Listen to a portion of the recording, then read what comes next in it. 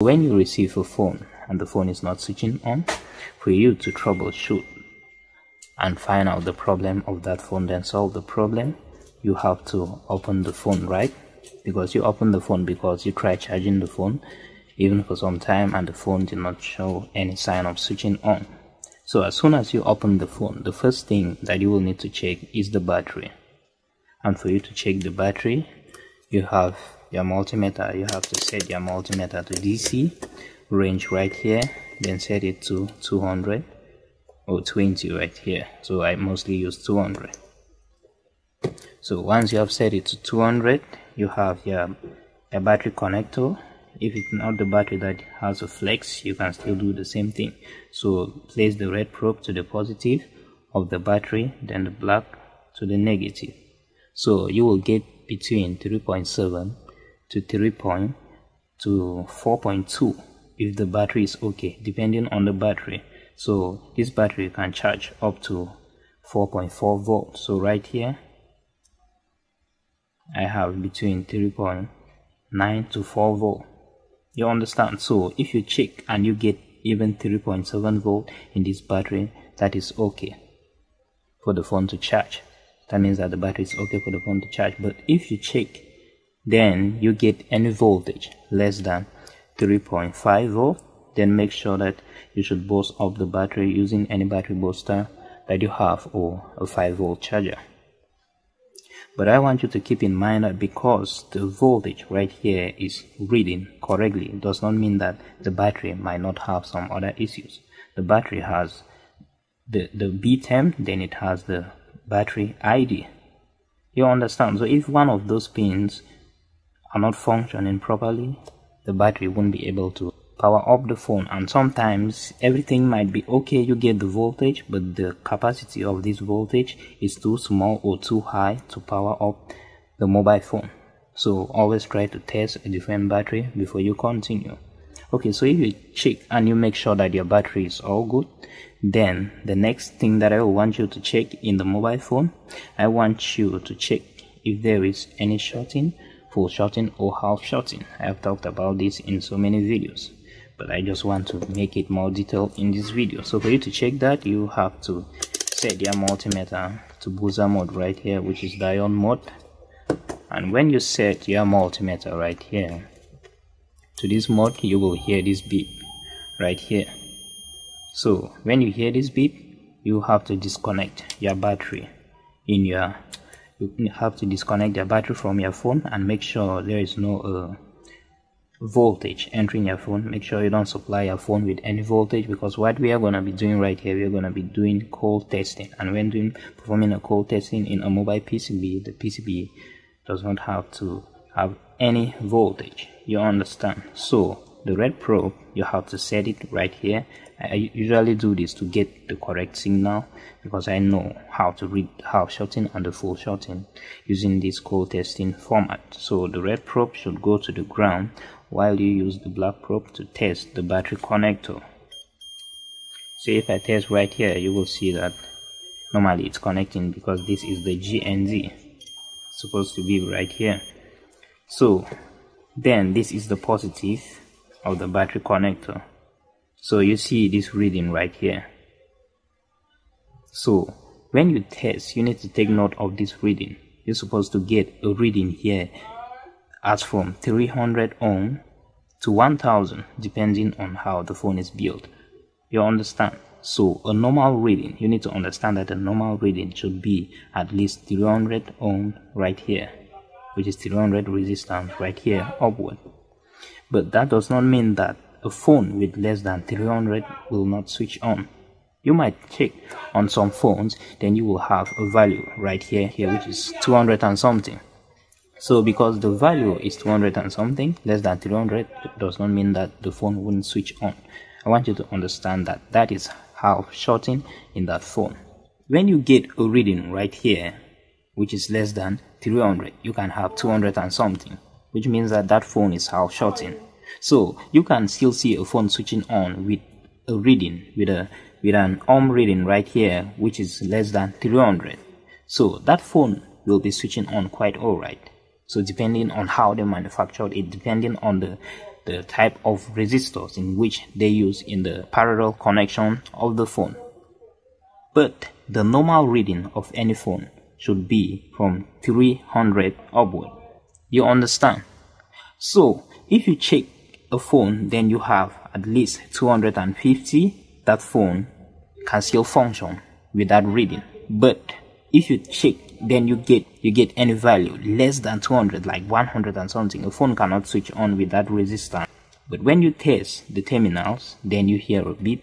That means that that phone is full shorting. So when you put it in the negative, then put it in the positive, then you hear a beep. That means that that phone is full shorting, and you will need to check the full shorting component. I have a video on how you can check shorting in a mobile phone. You understand? I will put all the videos in the video description. I will put all the videos in which I will mention in this video in the video description, because I have a video on how you can make a homemade short killer, then troubleshoot shorting, then remove shorting, and find out the shorting component in a mobile phone using a homemade short killer. You will see the video in the video description. Then I have videos on how you can use the short killer as well. You can find all that after watching this video in the video description. So make sure you like this video just right now before you continue watching. So if you check everything and you are okay, like yeah, everything is okay, here there is no half shorting or full shorting. That is where things really get complicated. That is where you really need to get into the deep part of troubleshooting. So what I want you to do next, I want you to connect the charger to your phone, and I'm going to do that right now. You have to connect a charger to your phone. Okay, cool. So once you have connected the charging flex, you need to set your multimeter. You don't test voltage in this range right here. You only test resistance in this range and capacitance. So you have to set your multimeter to 200 DC range right here. Then you will have to check the charging voltage right here. So as you can see right here, I have my charging voltage, which is 4.2, which means that the charging circuit is functioning properly. So if you check, then you don't get the charging voltage right here, which depends on the phone. Some phones only give the full charging voltage when you connect the battery, which is because the charging IC is being built with a MOSFET, which only gets switched on when the battery is connected, and it takes the switching on voltage from the battery. So when you check, then you get the charging voltage, which means that your charging section is functioning properly. You need to go to the next step. But if you check and you don't get, then in phones like Samsung, you need to check the middle pin instead of the positive pin. You understand? Because on phones like Samsung and some other phones, on some Samsungs, when you connect a charger, you won't get any charging voltage in the positive, but instead you will get it in the middle pin, which is not the negative, which is not the positive. You will get it in the back on pin of the battery connector. So the charging voltage in those phones only switch when you connect the battery. Then the charging IC will now get switched on, then power up, then send the voltage to the battery positive connector right here. So if you try all that and it does not work, you try all that to test here, you don't see any voltage in the middle pin or the positive pin, then what you are going to do right there, you are going to follow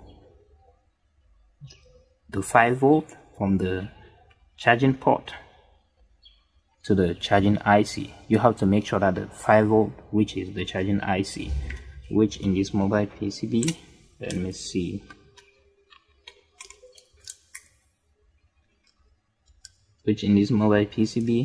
we have the little charging IC right there. So I'm going to check 5 volt somewhere right here. Okay, so I have the 5 volt right here. So for example, if I test the battery connector and I do not get any voltage, then I check right here, then I get the 5 volt, which means that it enters the charging IC. What I'm going to do from there, I'm going to change that charging IC, because it seems like the charging IC has some is blocking voltage. You know that the charging IC is found in the power section of a mobile phone, so if it has some type of problem, it can stop the phone from switching on even though it's a charging circuit. So if you change the charging IC, then check, then now you start getting the charging voltage. That means that from there the phone might switch on and might not switch on.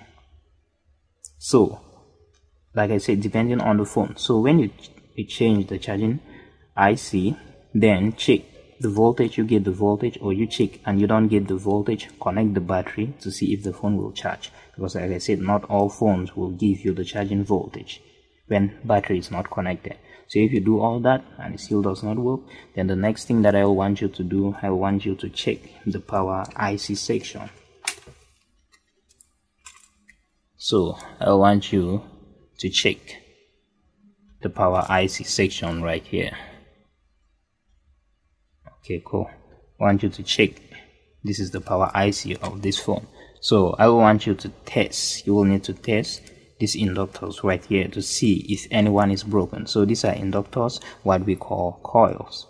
So you will need to set your multimeter to buzzer mode.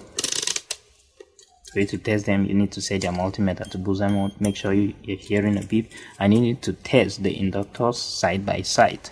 So the reason why you need to really take note of these inductors is because the inductors right here filters all the output voltage from the power IC. So these inductors are the main filter components that distribute the voltage from the power IC right here. You understand?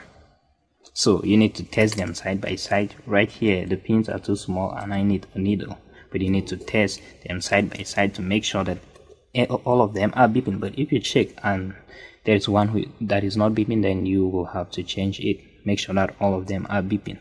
Okay, so what if you check and not all of them are beeping, but still yet the phone does not switch on? I need you to check the power button. You have to connect the battery, then check the power button. I have to connect the battery and check the power button voltage in the power button. So this is the power button connector right here, and I have 3.8, which is the power on-in voltage for this phone. If you check, then you don't see the power on-in voltage in the power button or in the power button flex. Then what you're going to do from there, you're going to change the power IC. But what if you check and you get like I'm getting right here? Then what you will have to do is that you are going to change the RTC of that phone, which is the real-time clock. And the real-time clock for this phone right here is this crystal oscillator right here, the RTC of this power IC. So this RTC right here is a crystal oscillator for this power IC. So if you get all the voltages that you are checking, like the power on-in voltage, and still yet the phone does not switch on, then make sure that you change the RTC with the correct number. And like I said, if you want to learn everything in details and learn everything in just a short time, then make sure that you send me a message on WhatsApp so that you can register to my mobile repairing course. And here is my WhatsApp number on the screen.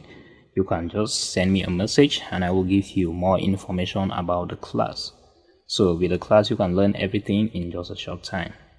If you really want to learn everything about this, you can just subscribe, then wait for more videos. So we will end here for today. So thank you and see you soon.